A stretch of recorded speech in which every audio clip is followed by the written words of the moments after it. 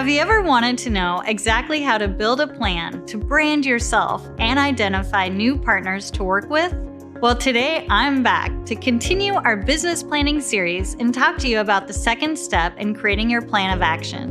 When it comes to building your plan, it is more than backing in the needed sales to make your income goals.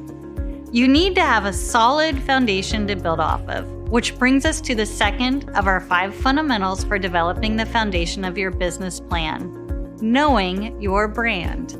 Knowing your brand is important for your business for a number of reasons.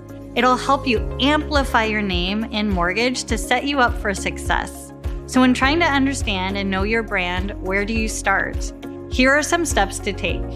Spend time and develop the core components of what you want your brand to be. Set goals and grow your digital audience. Define how often and where you will intentionally post content to reinforce your brand. Know your company and know your tools: point of sale, CRM, marketing, consumer portal. This is not fast nor easy exercise to accomplish, but when done correctly, it will accelerate your path. Take advantage of those who came before you. Many of us are willing to help. Let me know your tips for building a solid foundation and follow along with me at Modern Women Lending and Leading Mortgage with Gratitude to learn the fundamentals of developing your business plan.